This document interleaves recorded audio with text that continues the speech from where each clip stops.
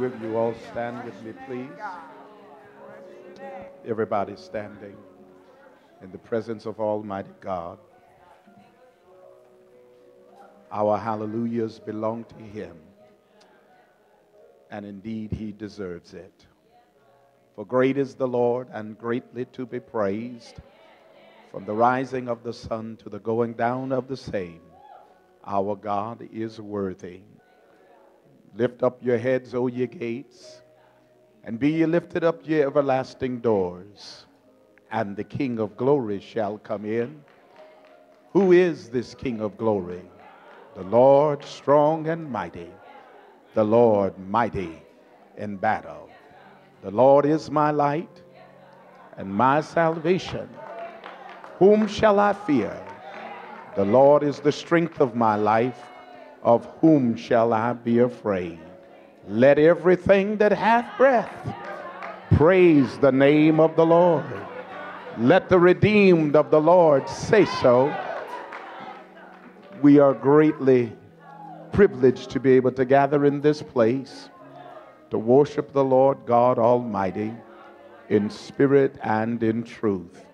As we acknowledge the presence of God, we also acknowledge all of the reverend clergy, and to the deacons and deaconess trustees, to the choir and usher, and all of you, my Heavenly Father's children. No place I'd rather be than right here worshiping our God.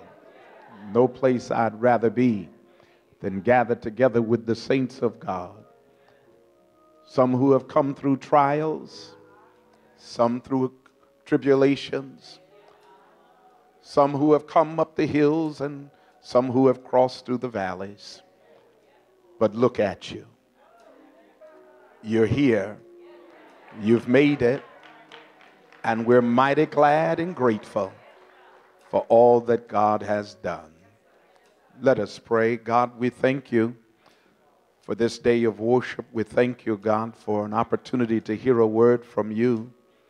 We trust that you will speak to us now. Give us an ear to hear what the Spirit has to say. And bless this, your humble servant, we ask. Give me strength where I'm weak. In the matchless and marvelous name of Jesus we pray. And all of God's people said, amen. Those of you with your Bibles, would you turn kindly with me, please, to the Gospel according to St. Matthew. Matthew chapter 26, beginning with verse number 56. I want to read just the B portion of that verse from the King James Version. Matthew 26, verse 56b. From the King James Version, the sacred writing reads, "Then all the disciples forsook him and fled." Those of you that have stood for the reading of the word may be seated in the presence of the Lord.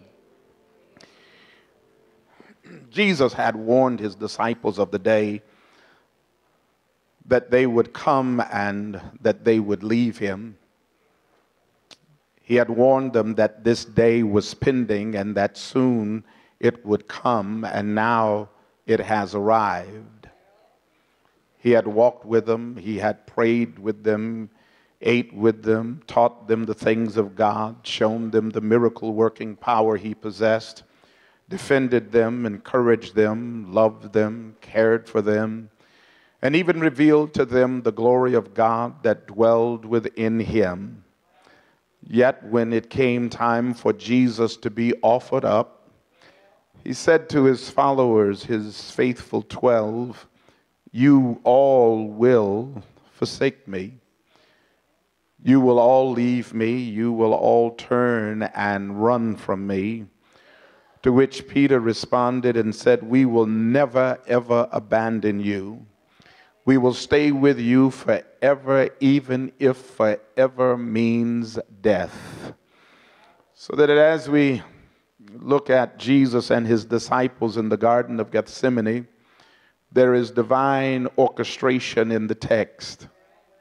God is pulling all that ever was and all that will ever be into redemptive alignment with all that the scriptures had said at this one moment in time.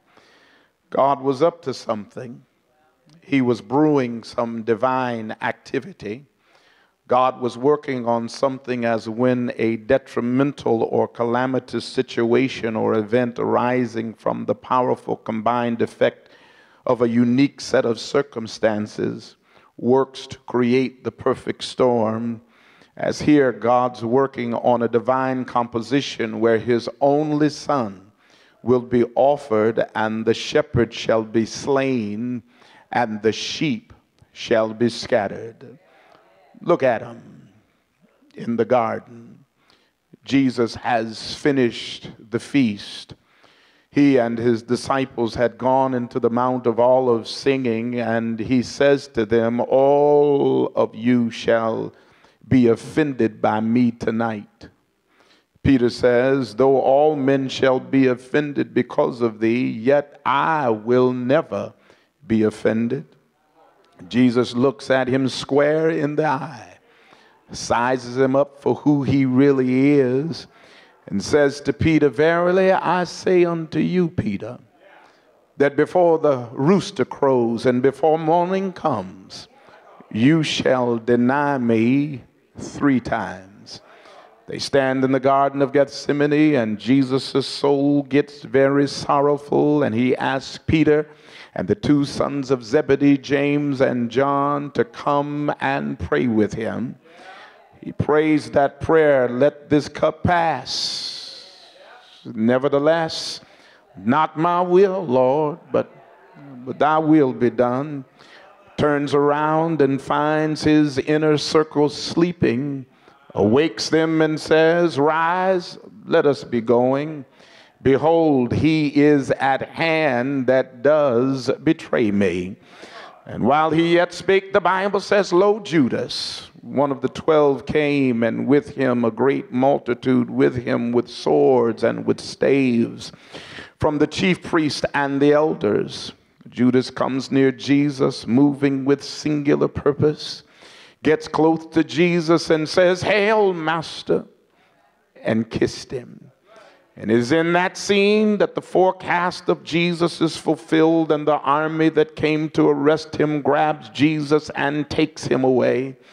And right there, the disciples, Jesus' friends, the ones that he had been with for 3.5 years, the ones that he had said, "Though I should die with thee, yet will not deny thee," they all forsook him and they fled. The New International Version says, "Then all the disciples deserted him and fled."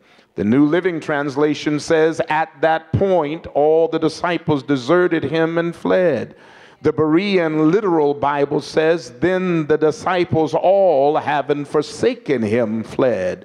The Holman Christian Standard Bible says, "Then all the disciples deserted him and ran away." God's Word translation says, "Then all the disciples abandoned him and ran away."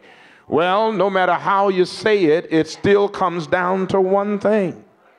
And that's what I want to focus on this morning. I want to focus on fickled friends. Say fickled friends. That is, his disciples, his friends turned their back on him. They fled, they ran, they abandoned Jesus, they forsook him and ran away. The scene is this, and it is the last time in this pericope that gets my attention. It's the last line in this passage of Scripture that really grabs me, because it says, "Then all the disciples deserted him and fled." It is that line that has me in its grip this morning. His disciples left him. His boys ran away. The men that he had walked with and sat with and ate with for 3.5 years have deserted him. What a commentary on a relationship that has developed to this, that all the years Jesus has invested in them, has taught them and lived with them and shared with them, has come down to this desertion. That after all they have been through and everything they have seen and all they have done, the final words to the emotional strain is that they deserted him and fled. His boys left him hanging. As one writer says, the cruelty of all this is that it would be hard to exaggerate. Rhonda, you can't make this up. For more than 3 years, their divine master had been building up their faith and binding them to himself by his teaching and his example.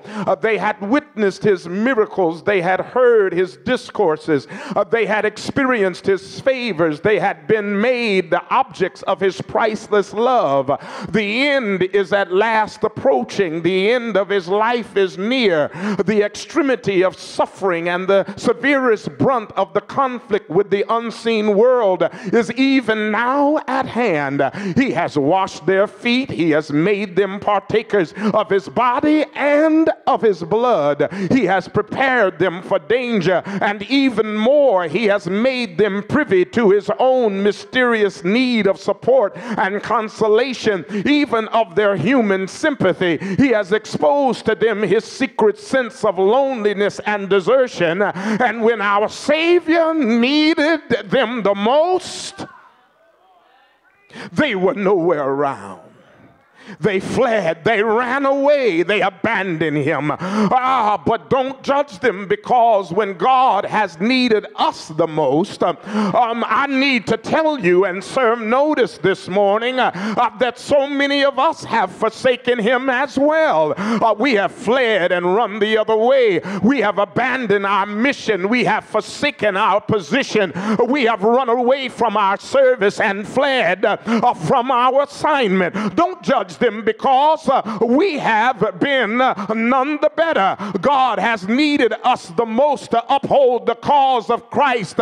We decided it was too much for us to handle, and we went in the other direction. When God needed us, he looked around and we were nowhere to be found. Oh, I'm not talking about anybody. I'm just serving notice, because when God needed us, where were we? When he needed somebody to visit the sick, when he needed somebody to go to the hospital, when he needed somebody to see about those in prison, when he needed somebody to mentor the young, when he needed somebody to be the example, when he needed somebody to see about the poor, where were we? In so many instances, we were running in the other direction. We fled, as though by the capture of the leader, the whole enterprise had failed. Cicero said, "Quanti in periculis fugae proximorum." What unfaithfulness is to be found among friends? What unfaithfulness is to be found among friends? Oh, I've come to discover, Deacon Darby, in my 55 years of living, that friends can be so fickle. Changing frequently, shifting loyalties, fluctuating interests, unstable in their affections. Fickle friends are as good as long as we've got something to offer or something to give. But when the stuff goes down and the enemy surfaces and conflict comes and disturbance arises, even our best friends have a tendency to run. As long as we have goods, the fish and the loaves, the miraculous meals, the healing and the helping, friends would be around. But when the difficulties appear, fickle friends will disappear on you. Fickle friends will leave you to yourself. Fickle friends will walk out on you and leave you to handle the situation all by yourself. But I don't need fickle friends. I need a friend that sticketh closer than a brother. I need a friend who will be there with me through thick and thin. I need a friend that will walk with me and that will talk with me. I need a friend that will be with me until the end. What a friend we have in Jesus. All our sins and grief to bear. What a privilege it is to carry everything to God in prayer. I wish this was a praying church. Because you know what we call those kind of friends that leave you when you need them the most? In the urban vernacular, we call them not friends, but we call them frenemies. Yeah, it's a friend who makes plans to hang out but cancels when a better offer comes along. It's a friend who helped you through a bad breakup, then started to mess with your ex. It is a friend who stands with you when you have, but runs out on you when everything is gone. To sociologists and psychologists, these problematic folk are known as ambivalent friends. They are friends that act like enemies and enemies that act like friends. They are friends that boost you up only to bring you down. They include the well-meaning friend who is overly competitive, the person who is a pillar of support when times are tough but can't quite take pleasure in your own success. It is your homeboy that drops everything to lend you a hand when you need one, only to talk about you when you ain't around. I don't know if any of you have frenemies. I don't know if any of you have frenemies, but they're there and they're in everybody's life, and you gotta beware of them. Frenemies are folk who drive you nuts. You love them, but you don't want to lose them, but they're more problematic than they are supportive. May I just suggest this before I drop into the text, because some people aren't loyal to you. They are just loyal to their need of you. Stay with me. I'm just going to talk to you this morning because some people aren't loyal to you. They are just loyal to their need of you. And once their need changes, so does their loyalty. They are just using you for what you can do for them, but when you can't do for them anymore, it's deuces, I'm out, I'll see you later. And it doesn't matter if they are family or neighbors or church members or folk you met yesterday or someone you've known all your life. They are only as loyal to you as you are to meeting their need, and they are loyal to their need of you. The Bible says, then they forsook him and fled. Watch this. At that point, they abandoned him and ran away. Why was it at that particular time that the disciples forsook him and fled? Well, then, the Bible says, then all the disciples left him and fled. Watch this. Why then? Why then? At that particular time, it could have been what certainly must have appeared to the disciples as the most impractical way in which Christ met the crisis and challenge of that hour. He had rejected any fighting. Instead, he directed an appeal to the multitude, which was useless. Kaufman said the Jerusalem rabble was as irresponsible as the Parisian mob during the terror, and the disciples knew it. Christ also knew it, but his words were directed not to the moment, but to the centuries.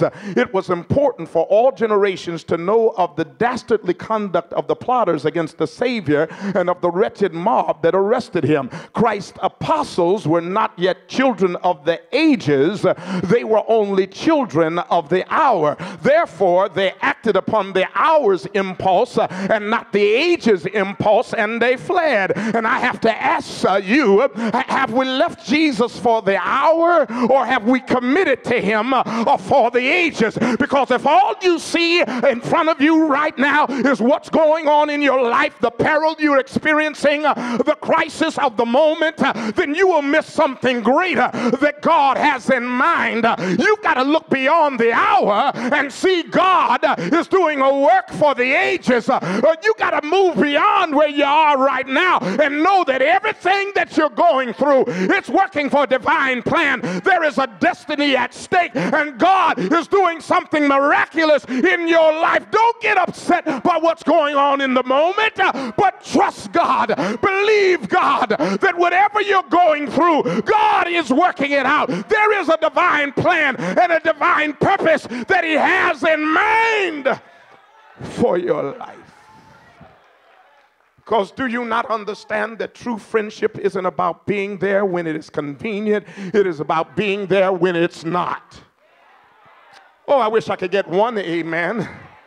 True friendship isn't about being there when it is convenient. It is about being there when it's not convenient. Because a lot of us, we want a convenient God. We want a convenient God. In fact, we want a convenient Jesus. We want a convenient pastor. We want a convenient deacon. We want a convenient church. We want a convenient ministry. But what happens when you have to serve God when it's not convenient for you? Then what? If my Christianity becomes inconvenient, then I'll pick it back up when my schedule and my finances and my time will accommodate it. We still saying I am a friend of God, but if the truth be told, too many believers are his friend when it's convenient for you. But what happens if it makes it change your schedule? What happens if God gets deeper in your pocket? What happens when you gotta go out of your way? What happens?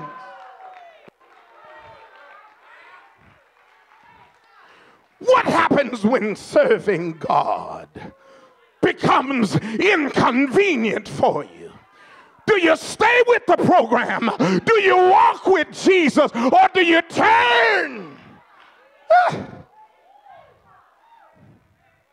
and walk away? Do we become a part of the number of the disciples that fled and deserted him. What happens when it doesn't fit your schedule, when serving God is not on your agenda for the day, yet God interrupts your schedule and your calendar and says, I've got an assignment for you? Do you sit back and say, God, I'm sorry, I don't have time for you? Or do you move everything out of the way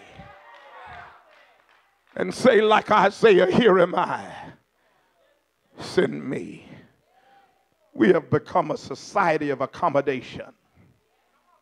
We want everything to fit nicely into our little schedules and on our little agendas. But Deacon Darby, I'm glad my God didn't approach the redemptive plan for us as a matter of convenience. I'm glad God didn't approach salvation as a matter of convenience. We would have never gotten saved. Listen, redemption was not a matter of convenience for God. It was not a matter of convenience for God, but it was a matter of sacrifice for God. It was not convenient for God to send his son down through 40 and 2 generations to save a wretch like you and a wretch like me. It was not convenient for God to send his son and wrap him in swaddling clothes and tabernacle among men for 33 and a half years to save us. But I'm so glad he didn't go on convenience. He went on sacrifice. He went on sacrifice. So that I have just 2 questions to raise this morning out of the text. I have just 2 questions to raise this morning out of the text, and then I'll be out of your way. And the first is, why did they leave him? And the second is, where did they go? Stay with me. Walk with me through the text just a half a second here, because the Bible says, then all of the disciples forsook him and fled. Watch.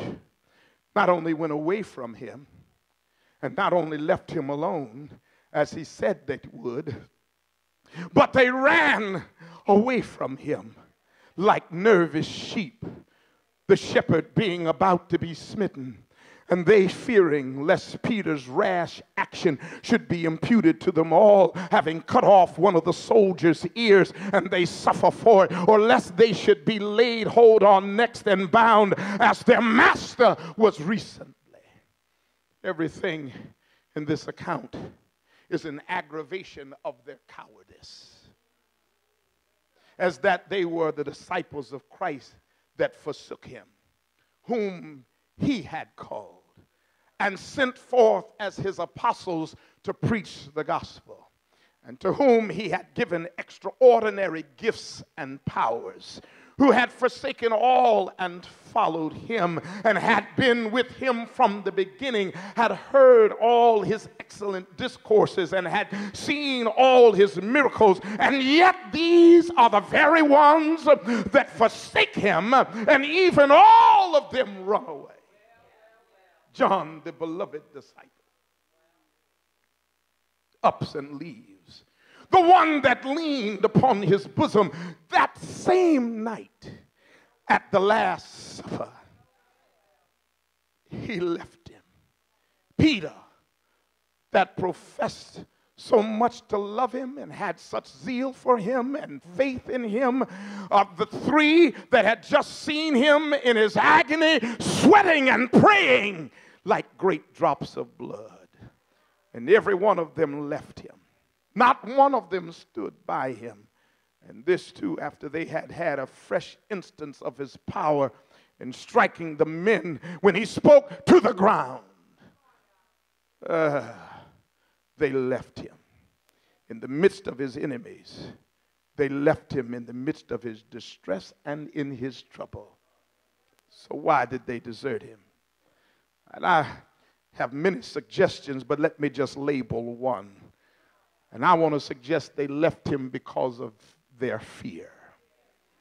They were afraid that they would meet the same fate as their master. After all, Peter had just cut off one of the soldiers' ears and Jesus had put it back on, and they were afraid that one of the soldiers would retaliate in turn. I agree with Barnes that these disciples were overcome with fear when they saw their master actually taken alarmed with the terrific appearance of armed men and torches in a dark night, and forgetting their promises not to forsake him, they all left their Savior to go alone to trial and to death.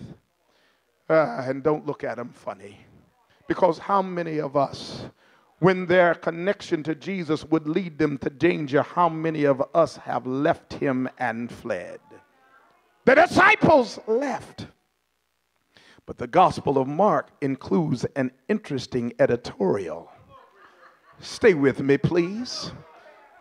It includes an interesting editorial that Matthew omits in the same scene, because the Gospel of Mark adds something that Matthew doesn't, and it adds the fact that after, watch this, I'm getting ready to mess with you, I'm gonna warn you in advance, because afterwards disciples left and had fled. Mark tells us that a young man having a linen cloth cast about his naked body attempted to follow Jesus. After all of these other disciples left, there was some lad, some young man that came and just hurried up and threw a cloth around him, a linen cloth, and he left, following after Jesus. We are not told who he was or where he came from or what connection he has to Jesus. Some scholars suggest he may have been the owner of the garden and a friend of Jesus. But nevertheless, aroused by the noise from his repose, he came to defend, or at least to follow after the Savior.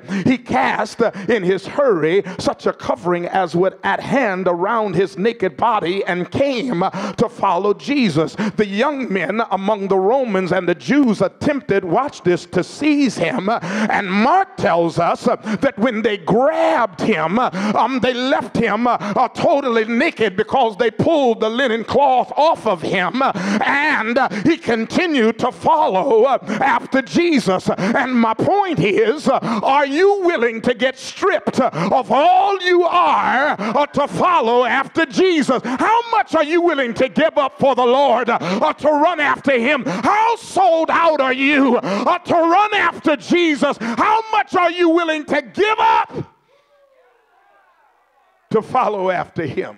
Because the sad commentary on 21st century Christians is this, that we ain't willing to give up nothing to follow after him. But I think we need to take a page out of this young man's book, and if it takes everything I am, if it takes everything I want to be, I'm willing to get naked for God. I'm willing to be stripped of every ambition, every goal, every objective, everything I want to be, everything I want to do, everything I have, everything I want to have, every possession, every dream. I'm willing to get stripped of it all just to follow him. I stand like the Apostle Paul and say, what things were gain to me, I count them all as dung. I count them all as manure to win the Christ in my life. It means nothing to me. You can have the world, but give me. But give me. But give me. You can have the houses, you can have the lands, you can have the cars, you can have the yachts, you can have the jewelry, you can have the diamonds, you can have the gold, you can have the furs, but just give me. Just give me Jesus. Because my grandma used to say, if I got Jesus, I got enough. You can have the houses and everything else. Just give me Jesus. Watch the text. Because the Bible would suggest that in fear, they fled. And here's a point worth noting. Don't skip it. Because I would ask them, brothers, Simon and Peter and Nathaniel and Bartholomew and Philip and John and Peter and James. Could you come here for a minute, please? Could you just huddle up on the stage with me? Could you huddle up right here on the baptismal pool? Could you just stand on the baptistry for a moment? Because I got a serious question to ask you. Brothers, could you just stand beside me this morning? Because I got to ask you a question. And the question I need to ask you is, what are you afraid of? What's the problem? Why you want to run? Don't you know who you're standing with? Don't you know who's standing there? Don't you know that he is the King of Kings and that he is the Lord of Lords? Do you not realize that the Word became flesh and dwelt among us and we beheld his glory? Do you not know who you're standing with, Peter? Do you not know who you're standing with, Nathaniel and Bartholomew and Philip? Do you not know who this is? And in case you don't know, he's already told you. He said, Peter, put up your sword. Ain't time to fight. What's going to be has to be.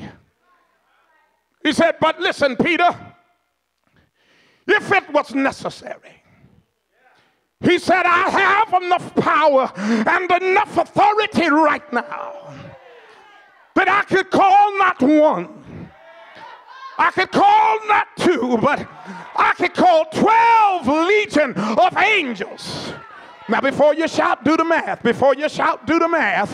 Before you shout, do the math. Because scholars suggest that a legion is anywhere between 3,000 and 6,000.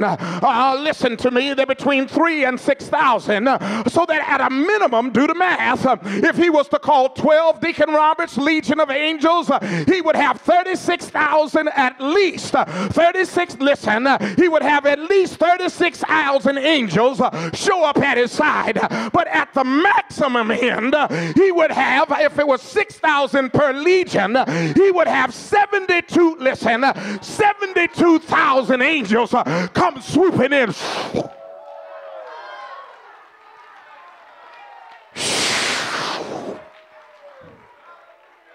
Come swooping in to rescue him.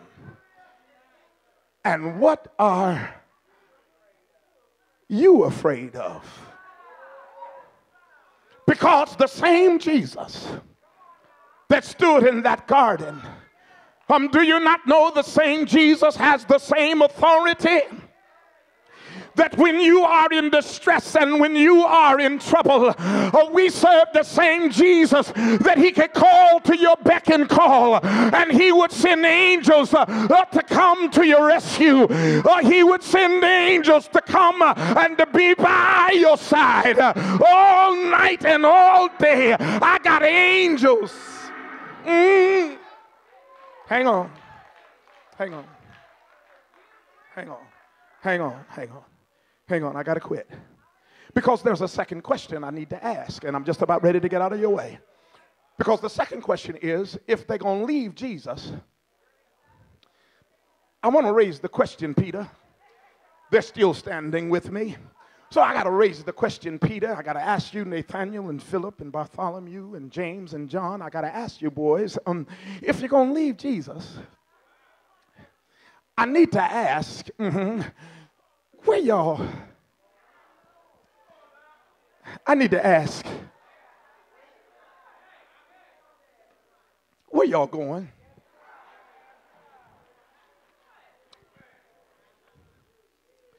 Where you headed?